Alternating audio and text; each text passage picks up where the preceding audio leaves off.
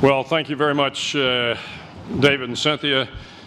And for Jack Jacobs, I was with Lauren Michaels, the producer of Saturday Night Live last night. And I'll tell you, he's about to have his 40th anniversary of Saturday Night Live, so I'm going to sign you up for it. I'm telling you that right now. Fabulous MC job. Again, David and Cynthia, thank you so very much for hosting this event. I can't tell you how important it is to the men and women in the military to know that their children are going to be taken care of. I also want to thank Holly Patriots, who extended the initial invitation to this event for me. Holly, you would probably be a little bit amazed to know the number of young spouses and experienced spouses that look to you as the gold standard for military wives. And I will tell you,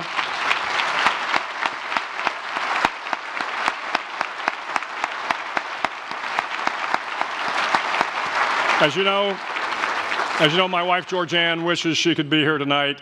You are her idol, Holly, and I just wanted to pass that on to you. So thank you for everything you have done for the men and women in uniform. And also, I had an opportunity to bump into another great officer today, Brian Menace, Colonel Brian Menace. Where are you, Brian? I tell you, if you want to know what the future of the American military looks like, go talk to Brian Menace. If you want to see one of the best officers I have ever worked with, go talk and go meet Brian Menace. He has been everywhere. He has done everything. He will amaze you with his humility, with his patriotism, with his sense of service. He is what this military is all about. Brian, great to see you, and thank you for your service.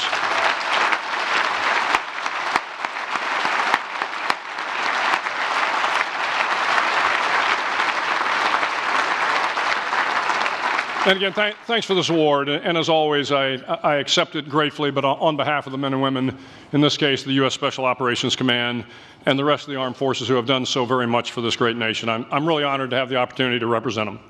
I also want to thank the Children of the Fallen Patriot Foundation, really for the incredible work that you do. Nothing, absolutely, positively nothing could be more important. As a soldier, sailor, airman, or Marine, knowing that your children will be taken care of, that they have a future if something happens to you, is the greatest source of comfort when you are on the battlefield. So again, to the fallen patriots, I thank you. You know, looking around the room, I see a lot of this generation, and I've watched this generation of young Americans for the past 13 years.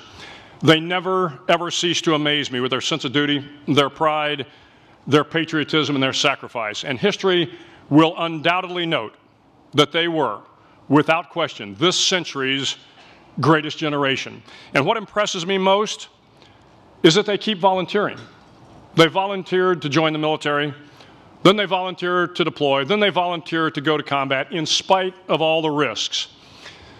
And I sometimes ask myself why, but I really think I know the answer. Overseas, when we lose a warrior in combat, we conduct a ramp ceremony as part of their dignified return to the States. The ramp ceremony is a very solemn occasion. Generally a C-17 parked on the tarmac has its ramp lowered, and we wait for the casket bearing the remains of the fallen warrior. The transfer usually occurs for some reason early in the morning or the middle of the night before sunrise, and it always seemed to be cold. Extending from the ramp is a formation of soldiers that creates an honor guard which the casket will pass by. Off to the left is a formation of general officers, dignitaries, and senior non-commissioned officers. Off to the right, a small three-piece instrumental section playing Amazing Grace. And to the back of the tarmac, lining the airfield, are hundreds, sometimes thousands of additional soldiers, all coming to pay their respects. A Humvee bearing the remains will drive up to the long formation, and the pallbearers will walk the casket, or caskets, up the aisle onto the ramp and board the aircraft. Members of the fallen soldiers unit are the first to follow, and then the general officers and VIPs fall in. At the front of the airplane stands the chaplain, priest, or rabbi, and they say a few words and then recite a passage from Scripture. It is the same verse for every fallen hero. It is Isaiah 6:8. Then I heard the voice of the Lord saying, whom shall I send and who will go for us? and I said, "Here am I, send me." Send me. It is the mantra of this generation. Send me. Send me to Iraq. Send me to Afghanistan. Send me to the aircraft carrier, the submarine, the corps, the division, the battalion, the company, the squad. Just send me. Send me to serve my country. And with all the losses, they keep coming, and they keep saying, send me. In the special operations community, we've lost over 300 men and women since 9/11 and thousands severely wounded. But our accessions rate into SOF remains at an all-time high. Our first-termers re-enlist at a rate of around 70%, and our second and third-termers around 85%. They keep signing up, and they keep returning because they see heroes that inspire them every day. Heroes they want to be like. Heroes like Warrant Officer Romy Camargo, 7th Special Forces Group, who was shot in the neck in Afghanistan and is paralyzed from the neck down. Romy and his wife Gabby are two of the most inspirational people you will ever meet. There is no remorse in Romy. There is no self-pity. There is only a sense of honor for having served. Every week, Gabby helps Romy put on his uniform and go to an event where Romy talks about his service and how great it is to be a soldier. Or they see heroes like Sergeant First Class Ranger Corey Rimsberg, who was hit by an IED in Afghanistan. Corey was in a coma for 3 months. He is partially paralyzed, blind in one eye with some significant brain damage. You may remember seeing Corey in the First Lady's box during the State of the Union. With all these injuries, Corey has never lost his love of the Rangers or his sense of humor. I had the honor of retiring Corey as one of my last official acts in the military. During his remarks, he poked a little fun at us Navy SEALs, but was gracious enough to say that, well, maybe the Admiral was okay. And he reminded me of a mug that the Ranger Regimental Commander had given me a couple years before. And on the mug it said, "God made Rangers so that Navy SEALs could have heroes too."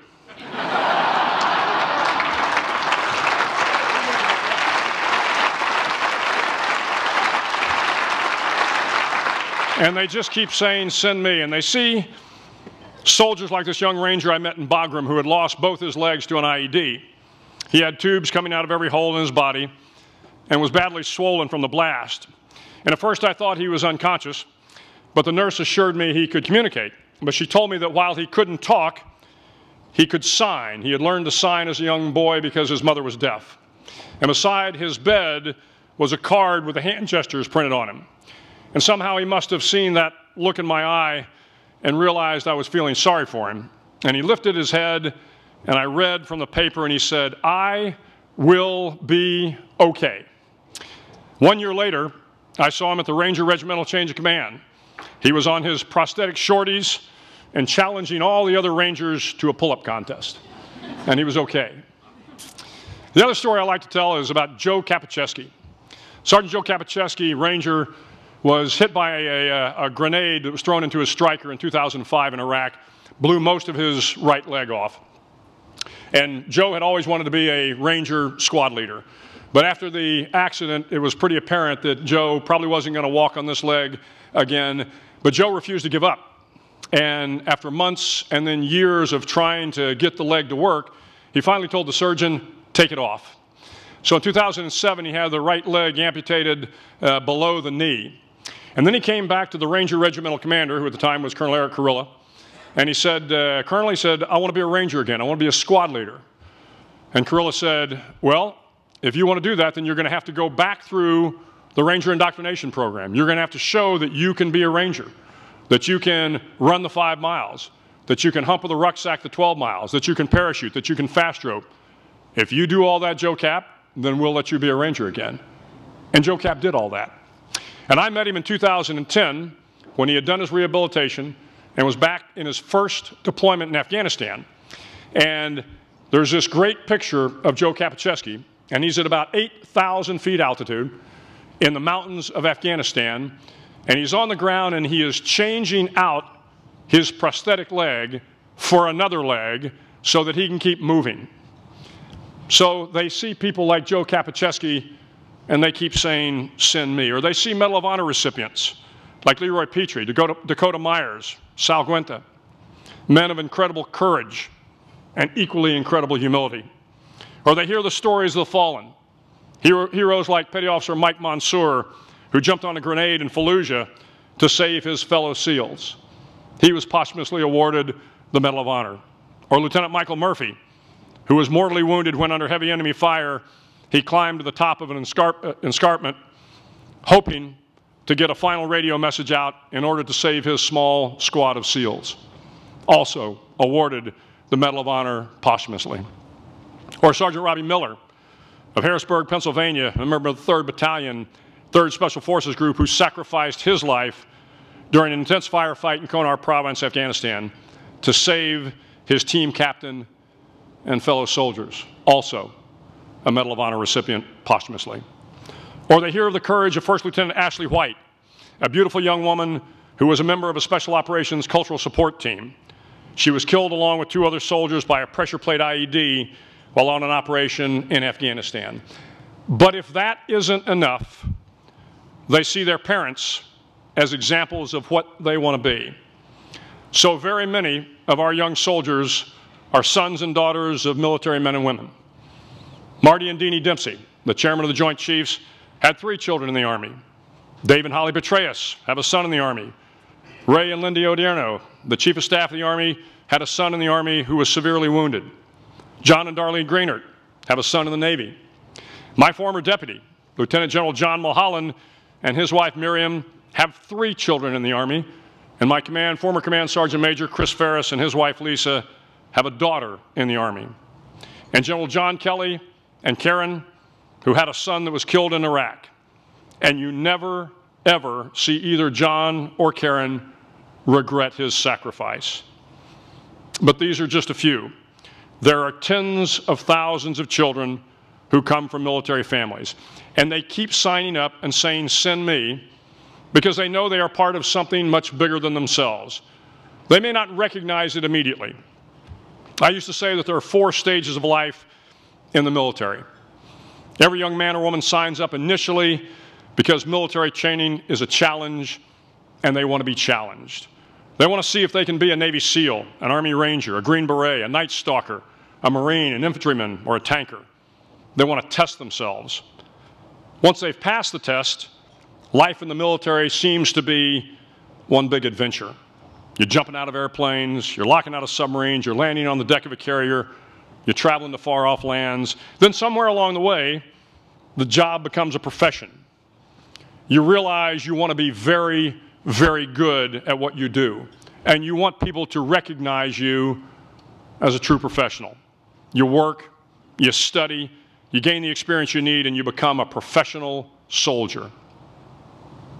And then, and I'm not sure when it occurs, but life in the military becomes a calling, a belief that that what you are doing requires your total investment because it is right and just and good and honorable.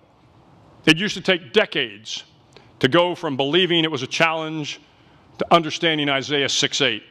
Now for those warriors in Iraq and Afghanistan, it takes only a week in combat, and even the youngest soldier understands the nature of the calling. And with that calling comes a belief that you are doing something worthy of the support of your nation. Every soldier must have the knowledge that if they fall in combat or training, their families will be taken care of. The government does a lot to help with our fallen. Life insurance, medical care, the support infrastructure. I will tell you, as Americans, we actually should be very, very proud of what our government does for our men and women. But not everything is covered. And consequently, having support from folks like you is critical to caring for our families. And education is the game changer in the lives of our children and our spouses. According to government surveys, college graduates earn more than twice as much as high school graduates. The more schooling you have, the more your average salary increases. Individuals who attend college are employed at higher rates and with greater consistency. Individuals who attend college save more money. Individuals who attend college tend to make more informed decisions as consumers. Individuals who attend college have greater work opportunity. A public health survey says that college graduates live longer than high school graduates. College students tend to have jobs that are more meaningful and interesting. College students are more satisfied with their career and their daily life. College students have higher self-esteem. They are better at solving problems. Plato once said, "The direction in which education starts a man will determine his future in life." Everything is better with education. Everything is better with education. I'm so convinced of this fact that life after the military for me will involve higher education at the University of Texas. When I was in Austin several months ago, I had the opportunity to give the commencement speech, as David said, for the graduating class of 2014. I gave them some lessons learned from basic SEAL training that I hoped would arm them for the rigors of life. The lessons were simple and I think universal, but one lesson was different than all the others. 9 of the 10 lessons focused on the individual, but the moral of the second lesson was that you need the help of other people to weather the tough times. You need friends, colleagues, and the goodwill of strangers. You are those people that will help some struggling child get through life. Through your goodwill, some young spouse or child will have a future. Through your goodwill, the patriots that say, "Send me," will know that the great Americans that they serve are behind them. What isn't well known about the Isaiah 6:8 passage is that later in the verse, Isaiah asked the Lord, "How long? How long will I have to keep fighting?" Well, only God knows the answer to this conflict, but after 13 years and the troubles of the world continuing to mount, I do not see an end in sight. We will need your support and your benevolence for a long, long while. Thank you so very much for everything you do for the men and women in the armed forces, and particularly for those fallen patriots who gave everything. Thank you very much.